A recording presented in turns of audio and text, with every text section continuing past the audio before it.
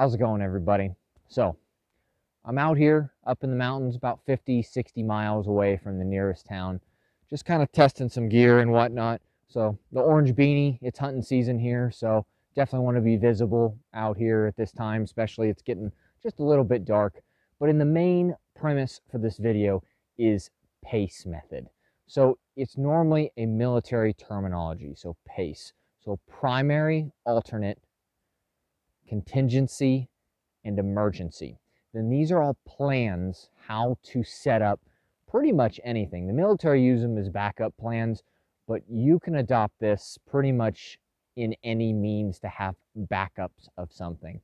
And we're going to be going over how I incorporate it into kind of a get home bag kind of scenario, bug out bag scenario, how I have set things up. So initially for get home bag, let's just say we have a small localized incident and it's just affecting myself. Say my vehicle broke down and I need to get back. So there's not too many people around. Literally, I'm 50 miles away from the nearest town.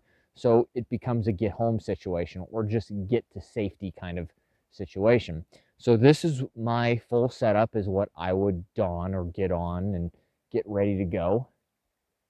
Thought I heard something over there.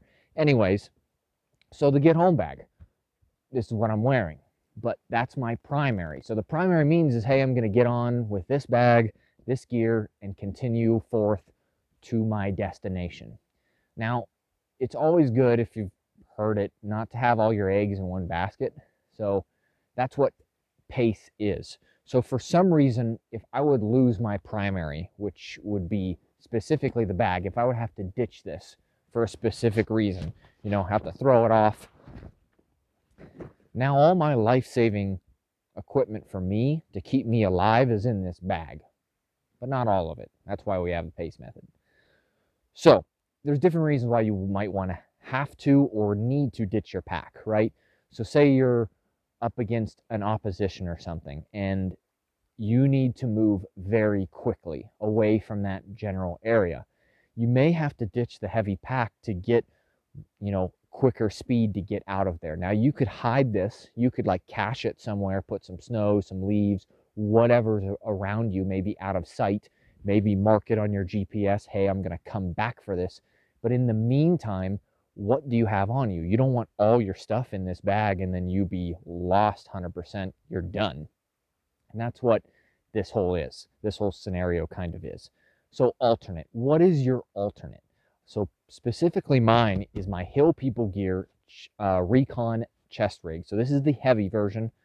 If you want to see also, if you want to see everything in my get home bag, I'll throw that in the description below, along with everything in this. I'm going to kind of briefly go over this and show you some of the items in here, but not go into super hardcore detail. If you want the detail, I'll throw it in the description below. Definitely take a look at what I'm packing all 100% in here. So ditch the bag and we're moving very quickly, or say we lose the bag or we get it taken from us, or, you know, some kind of crazy scenario, it's no longer with us. So in the back portion of this, because there's two, is my primary defensive tool. So this is a Glock 29. This is what I carry on me. Very easy to conceal carry with this, and backpack straps, you know, go here and then around your belt. Up on the chest is very easy. So I have a primary means of defense on my person at all times, even if I lose the pack. Now the pack does have a few other things. I apologize, it's probably loud with the mic with the zippers. And then in the next portion, or the next front facing, this will flip down. I'll definitely get some shots and some photos inside so you can see kind of up close what's going on. But I have GPS and a satellite communicator, along with extra ammunition. I have some food in here, a compass, and then also I have a small survival kit. So something that I've packed personally full of items that I know that will work and I have used before that can get me through, you know, creating fire, getting water, you know, hunting, other things like that, keeping warm, water purification, stuff like that. Also, there's flashlight, a knife, some navigation, other equipment, some paper, pen, pencil, stuff like that that can aid me in still navigating. My maps are in here as well. So that's kind of a small, let me zip it up, containment system. That's a snapshot of this bag that this can keep me going. So for some reason, if I would lose this, which was my alternate, you have your contingency. So my contingency is my everyday carry stuff of what I actually have on me every single day, regardless if I'm in the city or going to get groceries or whatnot. I carry basic EDC tools. I'm going to show some of them. I have a detailed video. I'll throw that in the description below. But mainly, I have a knife, a multi-tool, a writing utensil, and a lighter is normally what I have. Also cell phone, car keys. I do carry a trauma kit on the side, always have. Literally, some of you were like, oh my gosh, you carry so much stuff. But literally, I've been carrying this stuff for a very long time, several years. You can go back in my archive. So trauma kit on this side and a tourniquet on this side.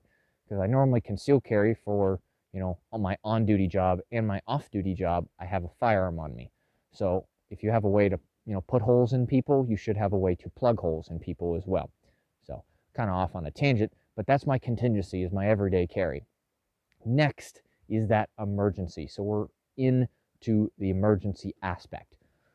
For some reason, if I would lose the pack, lose this, lose the EDC, what's my last emergency go-to thing? And that is a specific product that I've been running for quite a bit, and it's actually a belt. So let's get this off really quick. And this is made by Wazoo. So I'll definitely bring some close-up shots and show you specifically what this is. There's already a video out of showing all the details inside of this, but this kind of gives you a good idea. This is a cash belt. So you can actually place things inside this belt, and it's very thin and very easy to conceal. So this is my last means. So I have, fire starting material in here, like multiple different ways to do it. Water purification method, cash, some gold, silver, handcuff keys, stuff like that. A small saw, there's a water container. There's a lot of stuff in here that can fit in a small package. And that's the emergency kind of aspect of PACE. So that is mine. So that is my primary, alternate, contingency, and emergency-based plans. Now you don't have to copy these exactly. You can use all this method in all different types of your life. Like, say you have kids or something, your primary, bag for your children are set up, maybe diapers, bottles, stuff like that. But what's your backup? Like, what happens if for some reason you lose, or maybe you run out of diapers? Do you have a stash of diapers? I'm just kind of playing more of the parent because I became a parent recently, and kind of interesting, but I use this method in a lot of things, especially my military-based job. I use PACE a lot of the times while I'm doing things, and that's where I learned it. So I kind of tailored it into every day what I've been doing. So I tailored PACE to this specific method. You guys can use this in different ways as well. I hope you enjoyed this type of content. A little bit different too. Audio, I'm trying something new out. I'm trying to get better quality information and better quality videos and audio out there for all of y'all to enjoy. So if you like this kind of content, definitely hit the like, hit the subscribe. We got a lot more stuff coming out. Actually, probably since the sun's going down, I'm going to be filming probably the next part of the night vision section that I've been doing to kind of show you night vision aspects. So definitely subscribe. You'll see that coming up. You can definitely take a look at it prior to my first video on it. But I hope y'all have a great day.